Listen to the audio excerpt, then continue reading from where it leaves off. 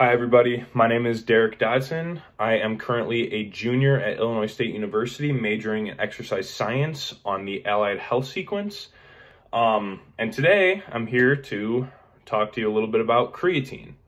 So if you play sports, if you've been playing sports for a while, if you exercise a decent amount, if you lift a lot of weights and you're fairly familiar with supplementation, there's a good chance that you've probably heard of creatine.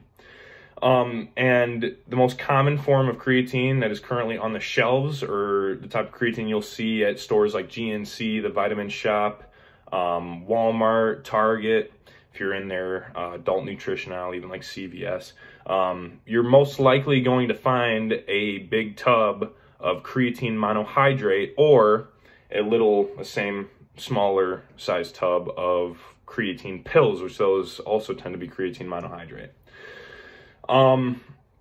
Going a little further into what the compound is, creatine is an organic compound. Also, it's an amino acid that exists in vertebrates, especially humans.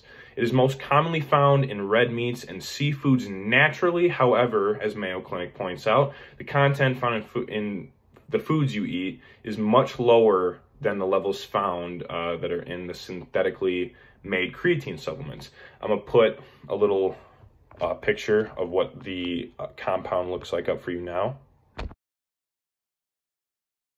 That's what creatine, the compound itself, looks like written in its scientific notation, essentially. Diving a little deeper into the anatomical level of creatine and what it does in your body and your cells is creatine is predominantly used by the creatine phosphate system, which exists in your muscle cells. Here, it is utilized by aiding in the recycling of phosphates in muscle cells. Creatine helps in the creation of adenosine triphosphate, or ATP, which for short, and what most textbooks refer to it as. It makes this by collecting adenosine diphosphate and adding another phosphate onto it, which then creates ATP, and ATP is the primary energy source for your muscle cells. So the creatine phosphate system generates ATP the most rapidly. However, it is relatively inefficient in the long term. The creatine phosphate chain is largely used by your muscles when you are engaging in stop and go movements or fast, powerful movements, right?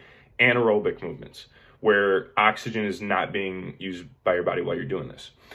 So while creatine comes into your body and largely targets this area to do these things, this makes the target market for creatine supplementation people who do engage in these fast stop and go sports, and I would say most commonly people that lift a lot of weights, right? Which is most athletes.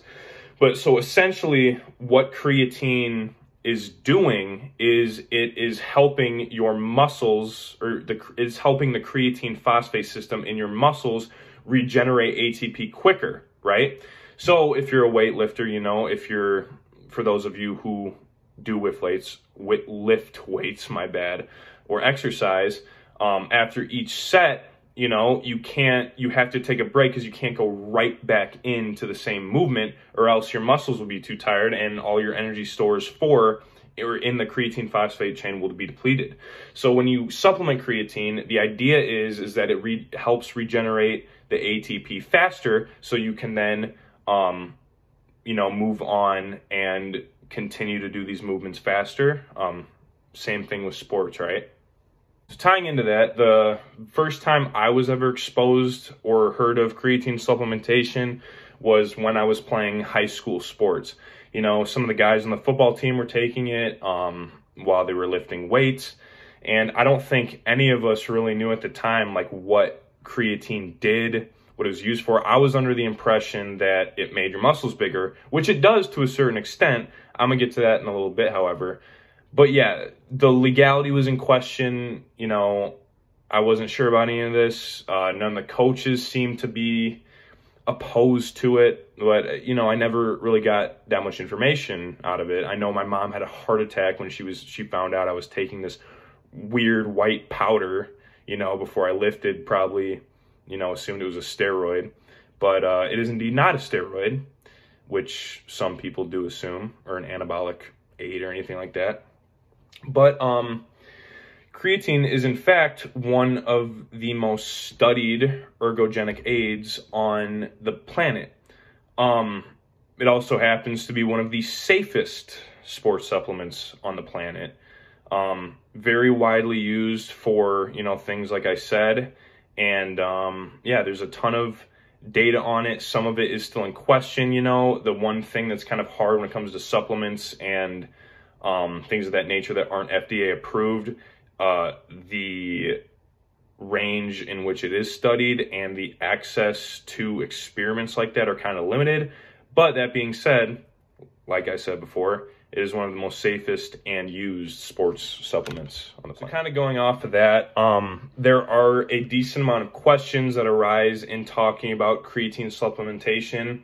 One of the biggest ones is dosage. How much of this should I be taking? How much should this athlete be taking? Things like that. Also, what are the benefits of taking creatine? That's kind of a good thing to know if you are going to start doing this or know someone that's doing it. It's kind of good to have a base knowledge of what you're getting into, essentially, or why people take it. Also, the other big one is what are the risks of taking creatine, which is also good to know if you are going to start taking this, someone is taking it. What adverse side effects or risks could people be exposed to by taking creatine? So I'm going to start off by talking about the dosage. There's been a lot of studies that have covered recommended doses, and a lot of them tend to have this set dosage that they use that seem to be the most effective. There are studies you can find on Mayo Clinic. There are studies on ncbi.com. Where a lot of these studies are found. But the one I used was healthline.com. There's a little article written about it that draws from a lot of these studies to talk about what the dosage is.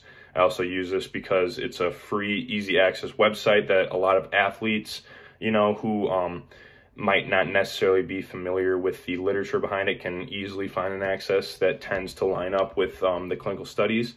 But anyways, Healthline basically describes the most optimal dosage to be starting with a loading phase.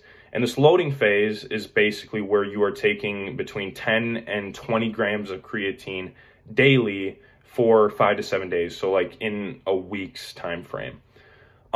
This is then followed by a quote unquote maintenance phase in which you take 2 to 10 grams daily for a given amount of time. Just like every other study, they're subject to controversy. Some people wonder if this is too much, which I personally think that, this seems to be the most optimal and effective dosage for creatine and the best way to take it, or best amount you should be taking. This is also, a lot of these are written explicitly on the tubs and the packaging for creatine. So I would say, going any more than that probably isn't optimal, or you won't get that big of a benefit from doing any more than that. That is the amount I took, and I believe to see the best results from that as well. Going into the benefits of taking creatine, NCBI did a little study where it was shown that creatine did, in fact, in supplementing it with this dose level, there was a 10 to 30% increase in creatine content in the body. And then 70% of people in the experiment saw an increase in a 5 to 15% increase, to be exact, in muscle strength as well as muscle endurance, right? So that tends to be the most common benefit of it, along with the regeneration of ATP within the creatine phosphate system. Creatine also is said to promote an increase in muscle size, and it does this by drawing water and blood into the muscles and basically causing your muscle cells to swell up. So going back to what I said about increasing, like giving you bigger muscles, it does this, it has this similar effect by bringing the water in there and making them look bigger. You know, a common risk or side effect of this is a lot of people say is, you know, this can cause dehydration. You know, you're not gonna be as hydrated, and you should be staying hydrated regardless of if you are taking creatine or not.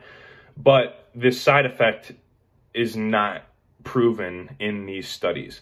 You know, the amount that creatine actually draws water into your muscles and fills up your muscle cells is not super significant. So in turn, it most likely isn't causing a huge decrease in your hydration status while you are taking it. It is said that there are potential brain protection benefits of taking creatine. I viewed this video where a doctor claimed that he believes that they should be supplementing creatine more in infants because it essentially, you know, creates a protection of their brain and also can prevent neurological diseases from occurring.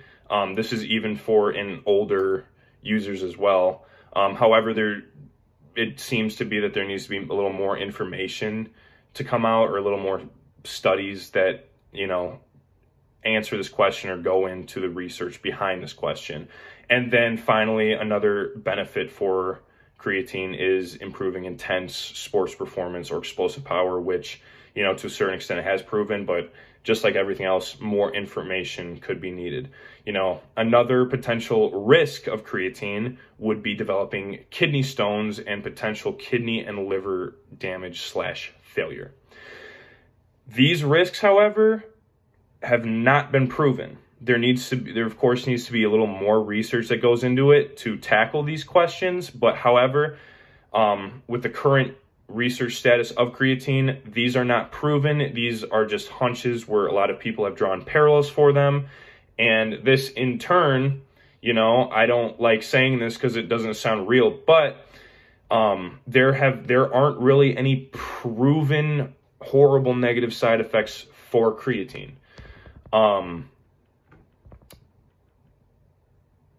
So in conclusion, this isn't by any means me trying to promote creatine.